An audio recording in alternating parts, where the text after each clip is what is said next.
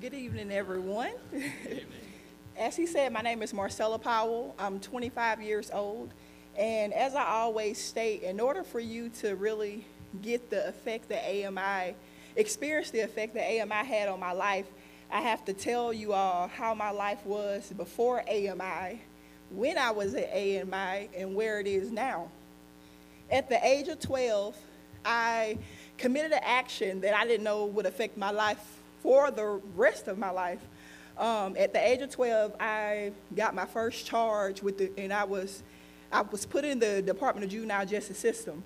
That was a battery charge, and I didn't know that one mistake would affect me 5 years later. So the judge, when I went to court, he placed me on probation. And he told me, you have a year to complete this. Of course, I was expelled out of regular school and sent to an alternative school. So when I went to the alternative school, I was around more people who was kicked out and made, ungood choices, not so good choices, And it seemed I was born in a Christian home. My mom, my dad, my sister, my grandmother. My grandmother was a pastor. And, living that life, with a Christian life, is like everything you see that you're supposed to do, it looks so interesting to you. At least it did that to me. So being at the alternative school, I see these kids acting out, or, just doing what they want to do. And I'm like, okay. So, being around them, I kind of fell into the same thing that they were doing. So I started to act out. I started to, disobey the teacher. So that 1 year probation turned into more. I got angry with myself at some point, and I had a lot of anger built up inside of me. So I began to just fight. And I mean, you could just tell me you don't like me for some reason. I'm like, okay, let's fight. I was a fighter. I didn't care who it was. It could be a girl, a boy, and I'm going to be honest, it could even be a teacher, And I mean, I just fought for some reason. And finally, when I was 13 years old, after getting a few more charges, I got a possession of marijuana charge, and that actually took me back up into front of the judge, and he said, okay, you know what I'm going to do with you? I'm going to send you away to a program. So at the age of 13, I was sent away to a moderate risk program in Okeechobee, Florida, and I lived in Pensacola, Florida. So Okeechobee, Pensacola, that's about 10 hours away from each other. So I was 10 hours away from my mother, my sister, my grandmother, the people that I loved, and I thought that would get me, in line, like, okay, you need to do these 6 months and get out of here. So while I was at the program, they taught me discipline, but at the same time, being in that program, it's like they treated me as a criminal. So someone treating me as a criminal, it made me act like one, because I'm like, you're treating me this way, so why not adapt the mentality that you have, already labeled me as? So that's what I did. That 6 month program turned into a year and a half, and I actually stayed in that program a year and a half. After a year and a half, I'm like, okay, Marcella, you really need to get yourself together before you be in here 3-4 years. So finally, after a year and a half, I got out of the program, and I was very, very happy to be home with my mom and dad and my grandmother. And thinking, okay, after this year and a half, I would get myself together, but I reoffended, and I got back into more trouble. And this time, it's for fighting. It was for numerous of things. And not bragging at all, but just showing you what a difference I've changed. I have to tell you this, that my face sheet as a juvenile, it was charged 17 times, and 11 of those charges was new law violations. And it's nothing I'm proud of, but at the same time, I wouldn't change it for anything in the world, because it's made me the successful woman I am today. So after I reoffended, at 14, I got sent to a different charter school. Basically different charter schools after different charter schools. I know the judge was like, this girl ain't finna get it together.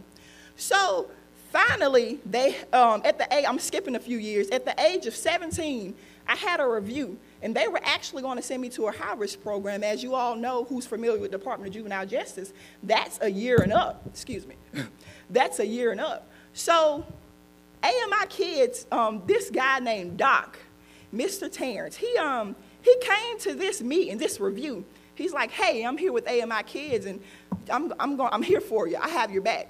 This guy never met me in my life. The only thing he had was at least 50 pages of paper with Marcella, and this is what she's done, and this is what he's done. But when the state attorney came in there, this man from AMIKids, he talked up for me like this man has known me all my life. And I was looking at him like, yep, I'm really gonna do good this time. Yeah, this is what I'm doing. This is what I'm gonna do.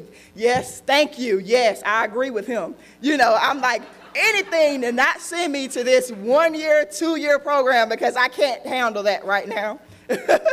So the state attorney walked out, you know, and he was like, I got your back, I got your back. You know, his saying was, I got your back like a backpack. And sure enough, did he have my back like a backpack. So I had a court date, I don't know if it was a week or two down the road or what, but this same guy who had my back come to this court date with me. And the judge said, you know, Ms. Powell, I can adjudicate you as an adult because you're 17 years old. And I'm like, yes, sir.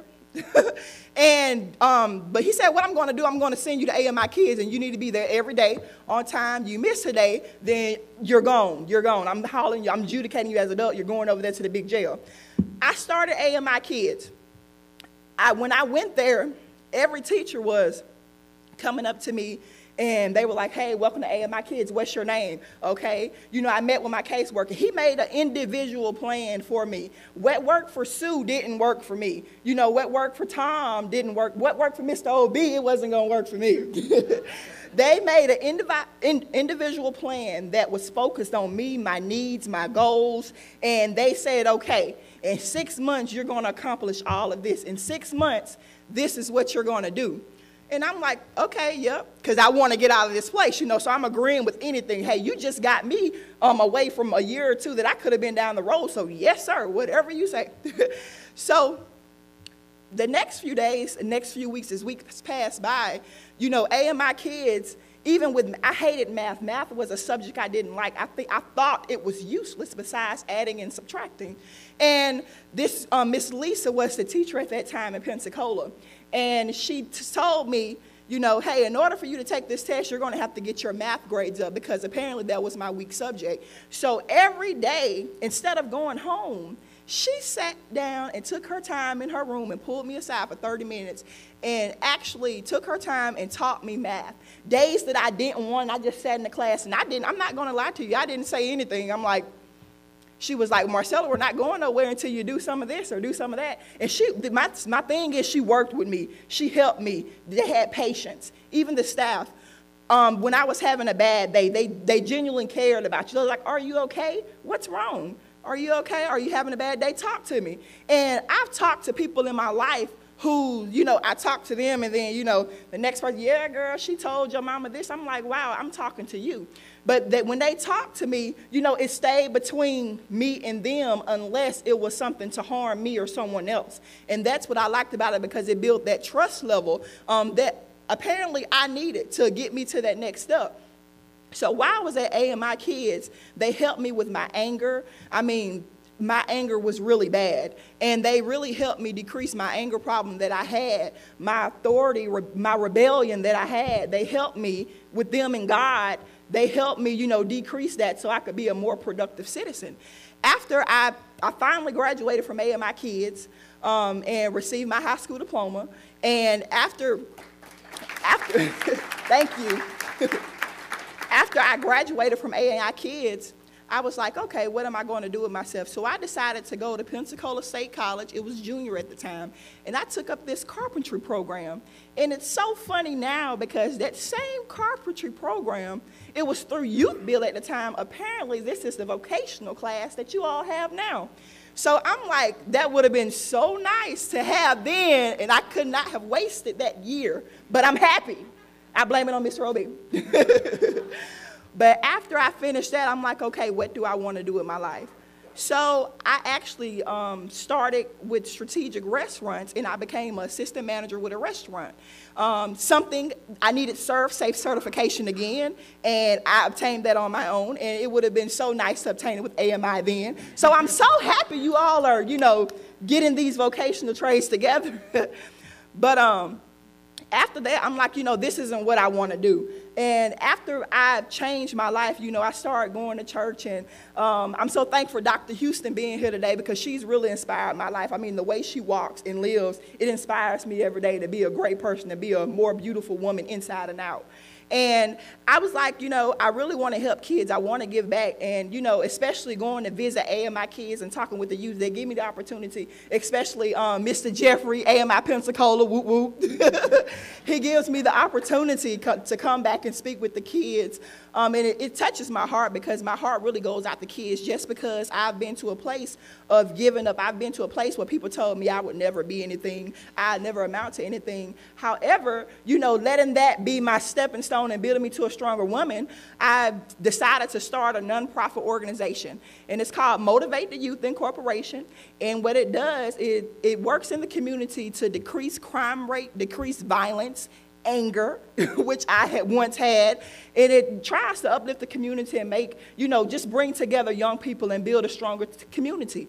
So that's what I do now. I also do motivational speaking, and I think, you know, if it wasn't for AMI impacting my life in such a way they did at the age that I needed that, like I said, when I was at AMIKids, I was 17 years old. So I'm, you know, going through this phase of childhood and finna cross over into adulthood. And they really gave me what I needed. So I want to thank AMI for everything they've done. The founder, Judge, thank you for founding this place, because if it wasn't for you and some more people, then it never would have been created. And I'm really thankful for the opportunity to speak here today. And in my closing, I always say in my closing that people ask, does this program work? And I say yes. And they say, so people really can change. And I say, time change, weather change, and people can too if you just give them a chance. So thank y'all very much for the opportunity to be up here today.